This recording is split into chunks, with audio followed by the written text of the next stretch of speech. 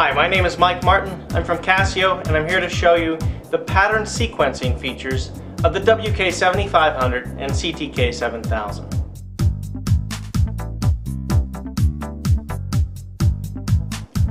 Pattern sequencing is not only one of my favorite features, but it's perhaps one of the most powerful features on these keyboards.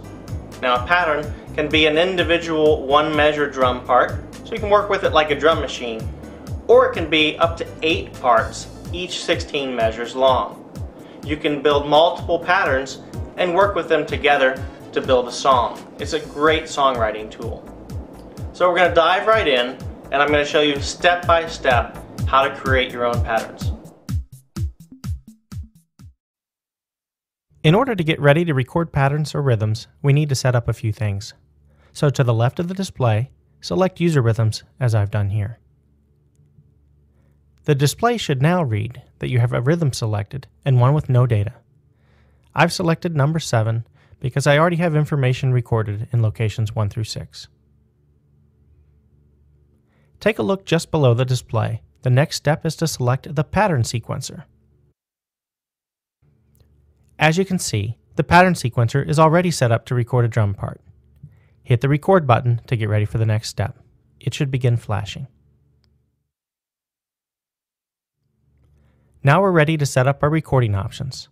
Press and hold the function button, then press the menu button. This combination brings us to the record menu. Here we can set quantize values and turn on the metronome. I've turned on the metronome and have my quantizing set to 16th notes. When you've made your selection, press the exit button to go to the next step. The final step is to select which tone you'd like to use. Using the tone category buttons, select drum kits and use the data wheel or the plus and minus buttons to choose a drum kit that you'd like. Now we're ready to begin recording. When you press the start button, it will give you one measure of a pre-count, and then it'll begin a one-measure loop.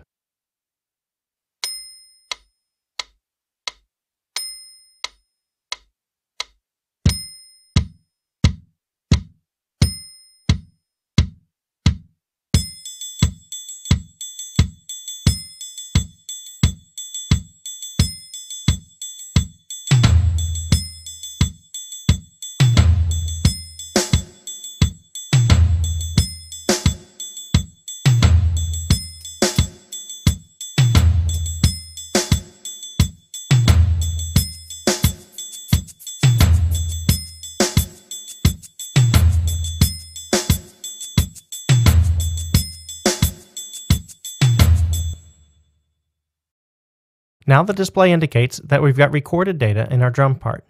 When you're ready, press the right arrow button to begin recording another instrument. Now the display shows that we have the bass part selected.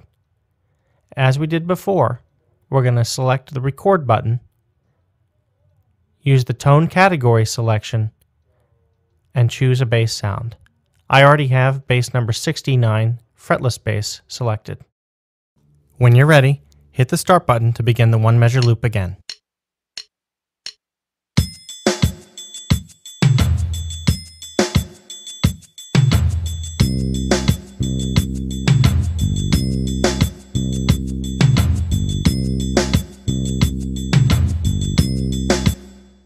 Now we're going to do one final track. As before, scroll right to select the next part. Enable record, and then choose a tone you'd like to use. I'm using a muted guitar for this next part.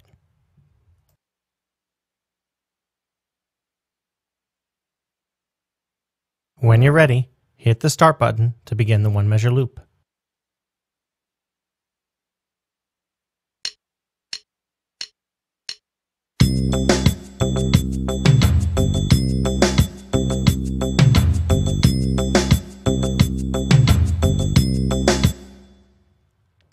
Now we're going to take a moment to save all the work that we've done.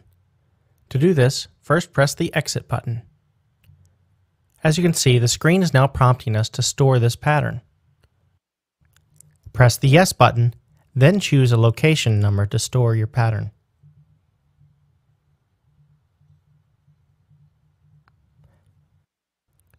Using the cursor keys and the data wheel, we can name our pattern anything we'd like.